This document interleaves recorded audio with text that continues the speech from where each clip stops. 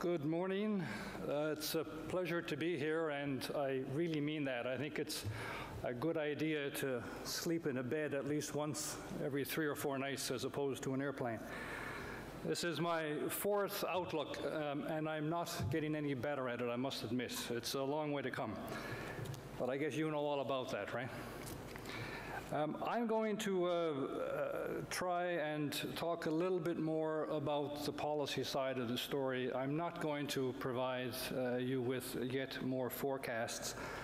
I need to reveal my bias. I'm much more optimistic, at least I was before I came here, about commodity markets than I've heard this morning. But I also think there's a good dose of urgency that needs to be entered into this particular debate. Just very briefly, these are essentially the same numbers that David shared with you, presented slightly differently. There has been significant progress in reducing the prevalence of undernourishment around the world.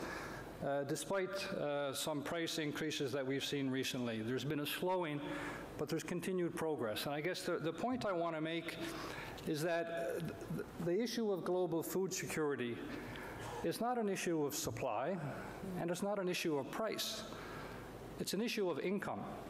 People are hungry because they're too poor to buy food. There's about 850 million people hungry today. It's about the same number as in 2000, when prices were at historical lows in real terms.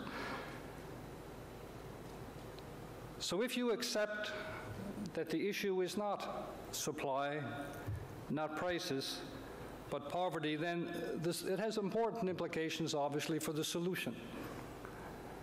And if people are too poor to be able to buy food, then perhaps we ought to do something about reducing poverty around the world. This is comprehensive, widespread, inclusive economic development. It is not just development within agriculture. Of course, because so many of the hungry are in developing countries and in fact live on farms, improving agricultural performance is a part of the solution. But it's an income generation part of a solution, our evidence would suggest, rather than one of simply supply or trying to drive down prices. Now, I want to say just a word about addressing the poverty challenge. I think it should be clear to all of us that the basic ingredients are well known, but of course the recipe is not. And the recipe varies by country, by stage of development, by natural resource endowments, and so on. And I'm not going to go through each of these. I just want to highlight the importance of effective structural policies in the area of health, education, and labor market policies that need to be equally accessible to girls and women as they are to boys and men.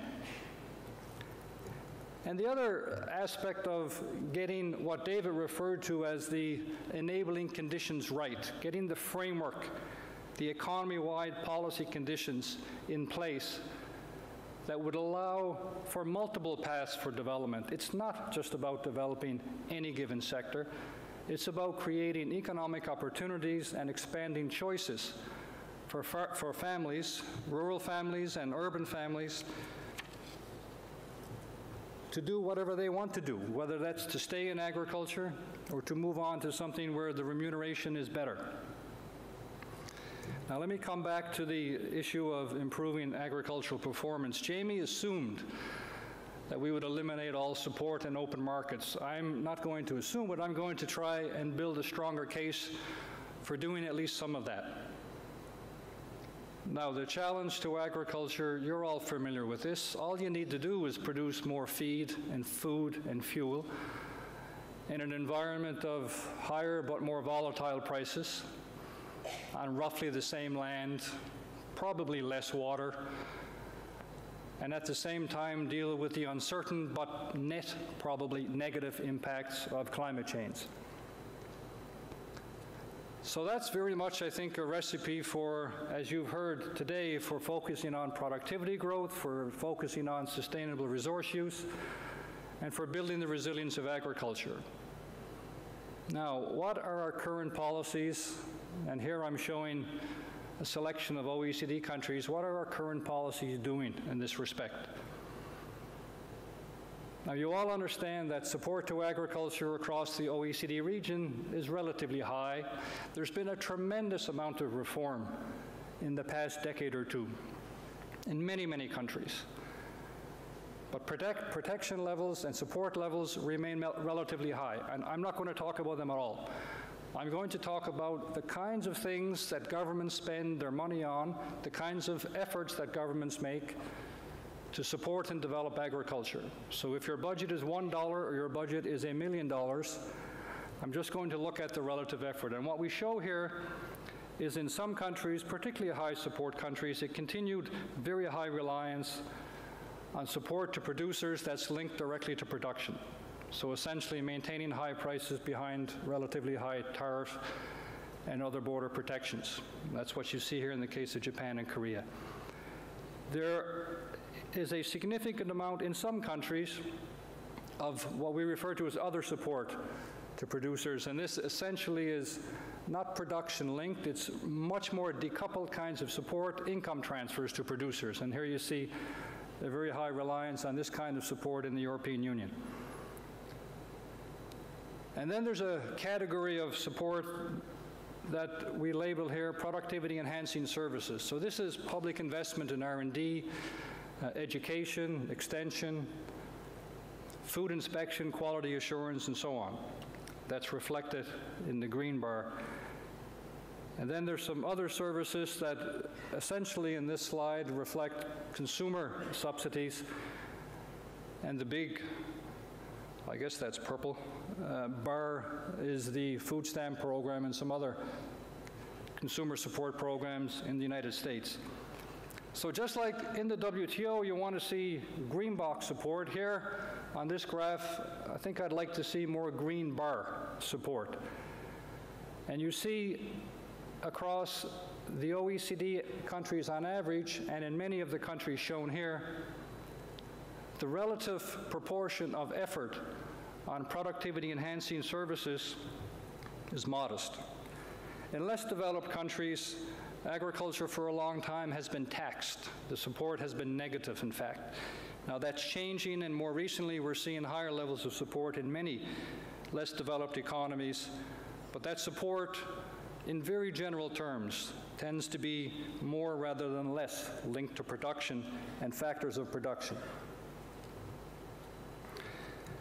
So with that picture, and again, you've seen some of the trends in yields. This is looking from the left to the right, the trends in world crop yields for the selection of crops that are shown here from the early 60s to recent years. I just want to illustrate the relatively declining rate of performance. So I think all this says that business as usual is not going to get us to where we want to be. That policies, that many of which were introduced post-war, they're many decades old, need to realign with a new market reality, need to realign with what I think is a much more upbeat market outlook than I've heard this morning.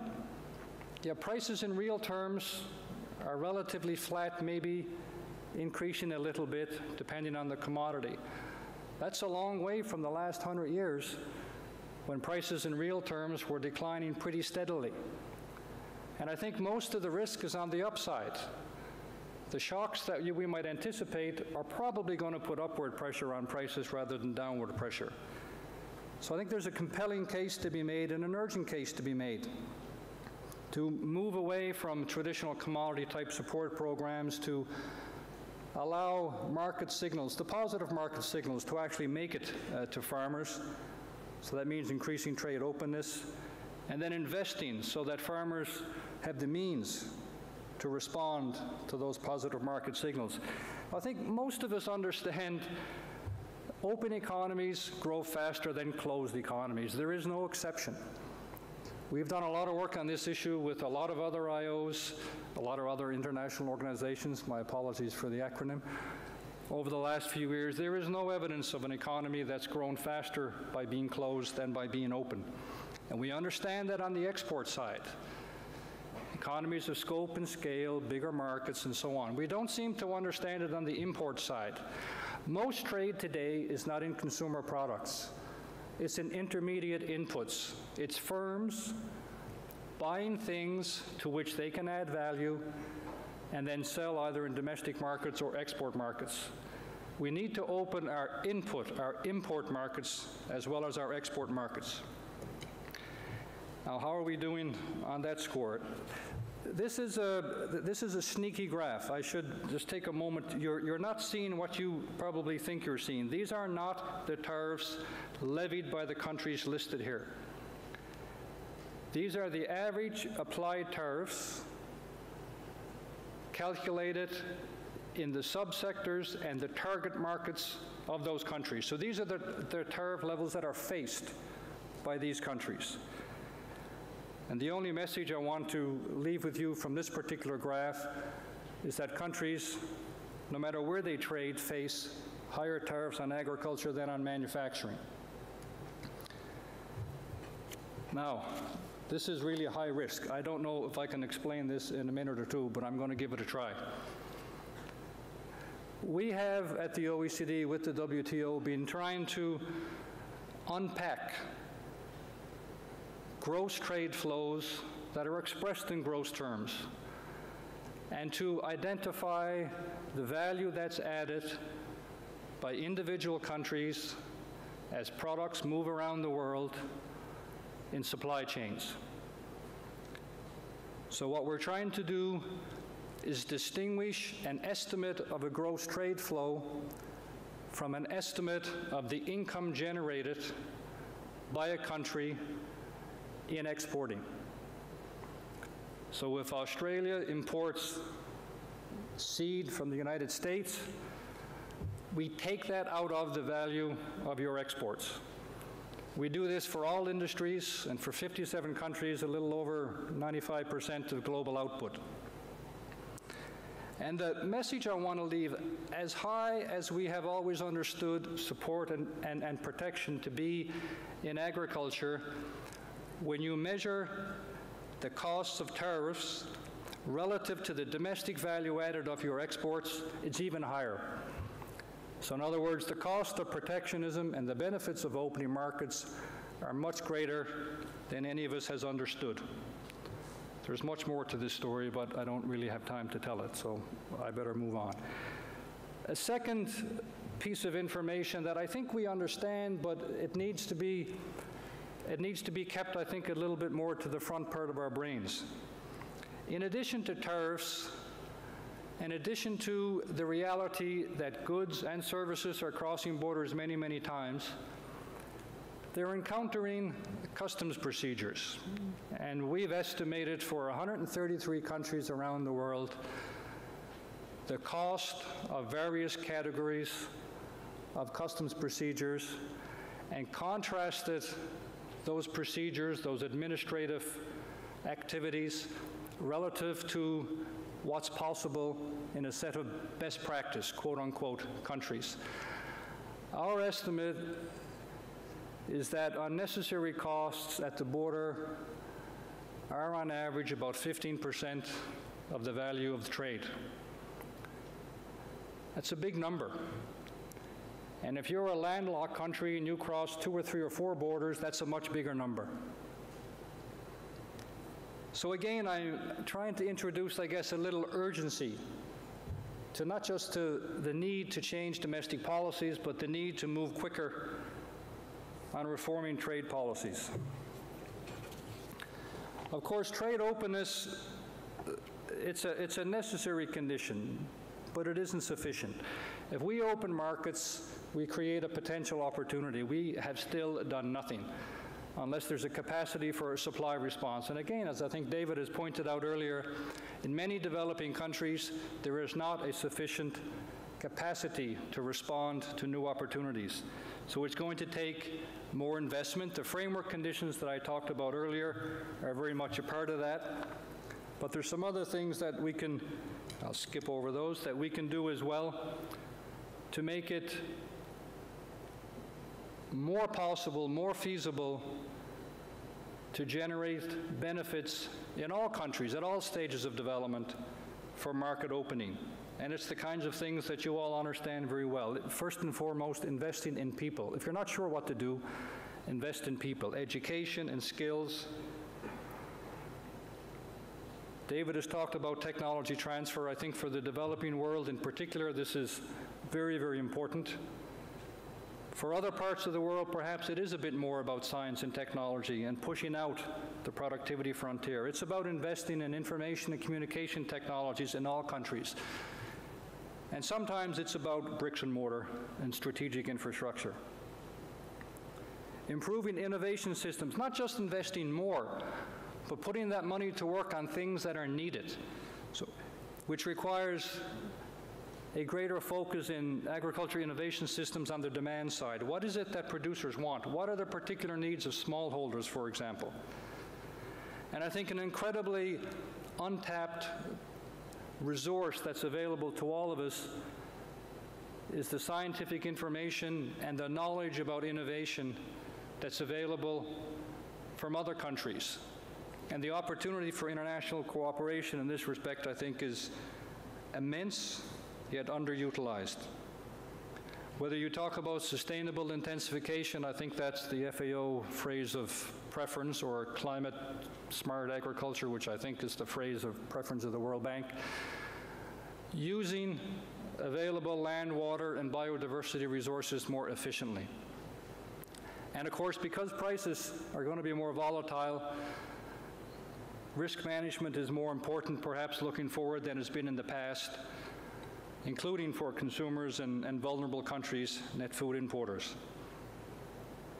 But I don't want to be prescriptive. I want to end on the note that this is about creating framework conditions, as David has said, for responsible private and public investment in agriculture, including and in particular in developing country agriculture.